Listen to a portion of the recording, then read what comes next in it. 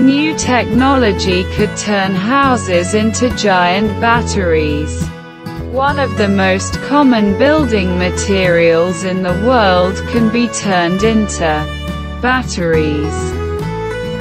Scientists have developed a new and cheap way to store electricity in cement. According to the researchers, even such a house foundation prepared from a new material could hold enough energy to meet its daily needs. One of the biggest problems in the power industry is how to store the energy produced. Scientists are constantly looking for more and more efficient solutions. What if our homes were batteries? This concept was developed by scientists from the Massachusetts Institute of Technology, MIT, and Harvard University in the US.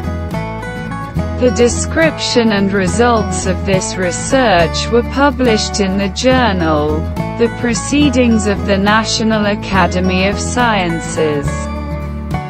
Scientists around the world have been working for years on creating building materials that would be able to store energy. But cement, the main component of concrete, is usually a poor electrical conductor. In recent years, several research teams have created structural supercapacitors by enriching cement with highly conductive forms of carbon such as graphene or carbon nanotubes. While these work well, the ingredients needed to make them are expensive. In search of an alternative, researchers focused on soot, which has been used by man as a black pigment since ancient times. It is formed as a result of incomplete combustion of materials with a significant carbon content. Importantly, cheap and common worldwide, carbon black is also highly conductive. The mixture created by American scientists consists of cement, water and soot. Man has been dealing with these materials for at least 2,000 years. Our material is fascinating because it is the most widely used man-made material in the world, which is cement that combines with soot. Another well-known historical material that was used to write the Dead Sea Scrolls, says Admir Masik, a materials scientist at MIT.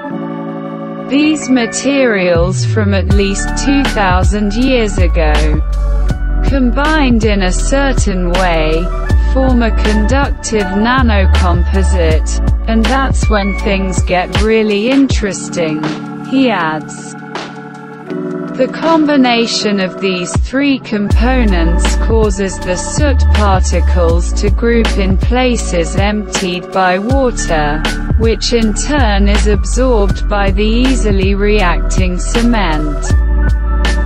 The soot clumps form long threads in the hardening cement that behave like electrical wires. Cement modified in this way becomes, in practice, a supercapacitor. Supercapacitors work in a similar way to a battery, but they have an important advantage over it. They are able to both store and release electricity faster. The researchers cut the prepared material into small plates 1 mm thick and 1 cm wide. After adding a membrane, an electrolyte made of potassium chloride, a salt, and water, the scientists sealed the structure. When they then connected the wire to the plates and flipped the switch, the cement supercapacitors worked. Currently, however, cement batteries are quite small, and so far they are able to power only a few LED bulbs.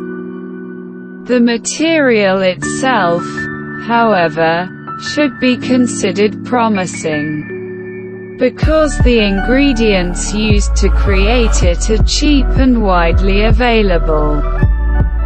Theoretically, it should also be possible to increase the size of such batteries. However, as supercapacitors get larger, their electrical conductivity tends to decrease.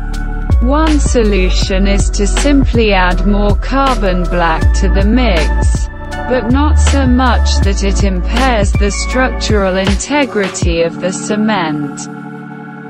For structural concrete, the researchers noted that they could add up to 10% soot without compromising its strength. The researchers are now working to scale their invention to match the output of a 12-volt car battery. The newly developed material appears to be a very attractive technology. It could be used in the construction of house foundations, which has already been mentioned. Another possible application for such a supercapacitor could be placing it on roads. It could then power electric cars passing by via inductive charges. Anyway, such a solution is already being seriously considered and analyzed. Cement is also used to build shelters. Therefore, if a recently developed variant was used in their case, the objects created with its help could become completely energy self-sufficient. Anyway, we could imagine much more potential uses of cement. A supercapacitor